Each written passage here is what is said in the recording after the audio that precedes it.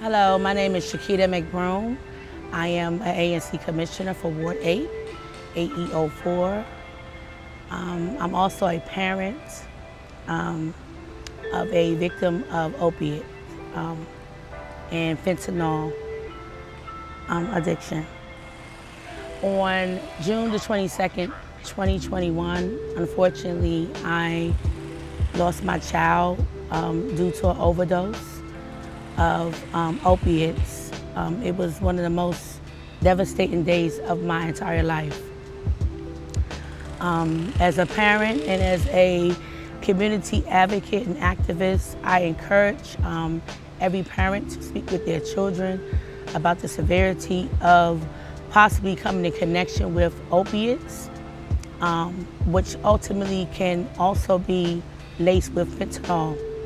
Fentanyl is something that you cannot smell, see, or actually taste. It's something that actually is given to you by way of any sort of drug. And I don't want the community to be naive to even think that fentanyl cannot be laced in anything.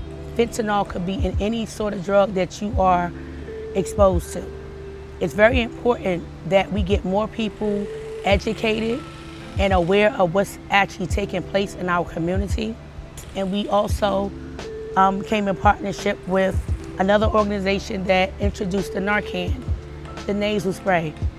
I would suggest that every home or every individual that deals with the community, even if you don't actually deal directly with the community, just for your household, I would suggest that you go and get a can of this nasal Narcan to have in your possession. And again, I just like for you, if you feel like you would like to get involved, to become an ambassador.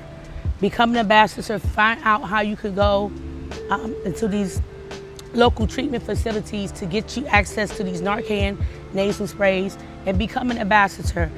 This is a time to not sit back and allow this to take over our community. We have to stand up and move forward and take back our community, and also let other people in your community know that their help is needed, and we need as many ambassadors as we can get in the community.